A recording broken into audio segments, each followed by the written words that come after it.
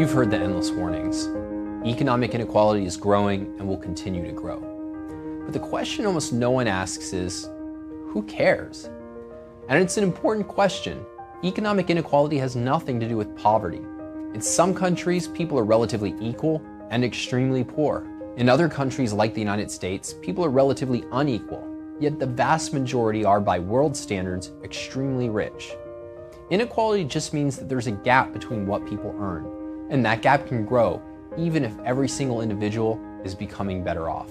And that's really the story of capitalism. Economic progress makes us all better off, just at different rates.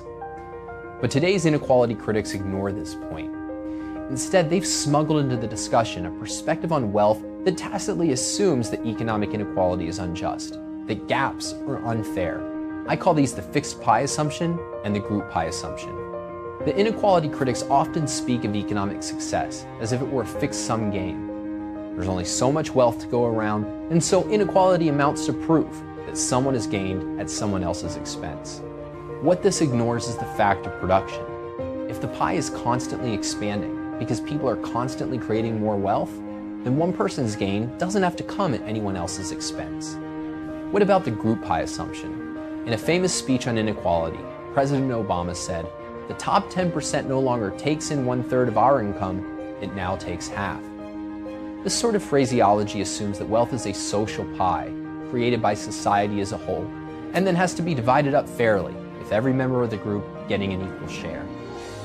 But wealth is not actually a pie belonging to the nation as a whole. It consists of particular values created by particular individuals and belonging to those particular individuals.